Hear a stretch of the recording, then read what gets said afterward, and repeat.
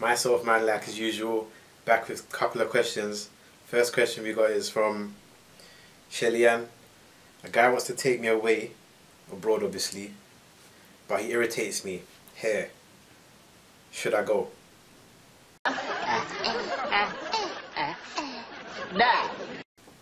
If he irritates you, I'm guessing in England or wherever you are, why would you go abroad with him?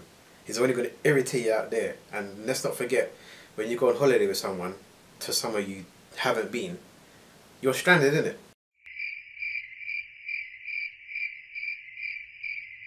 Because if you fall out or you don't talk, you still got to stay in the same room or hotel or apartment or whatever you've booked together again. So, see it there? I wouldn't do it. Second question you've got Drew.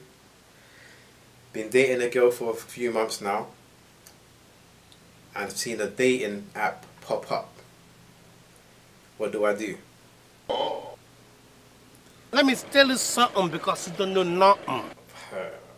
I say, if you feel for her, then question it. You know, why is that there for? I thought we was getting somewhere. You get me? No! No! No! I say, if you feel for her, then question it. You know, why is that there for? I thought we was getting somewhere. You get me? If not, safe. Do your thing in it and move on. Keep it moving, because she's obviously looking for options if she's got notifications popping off in front of you. So, hi, bitch. Safe. And the last question, or a closing question, I got for the ladies mostly. The girls that claim they don't do things with guys to get things. I said bitch where? What is it that gets them what they want? As far as I'm concerned, you're lying.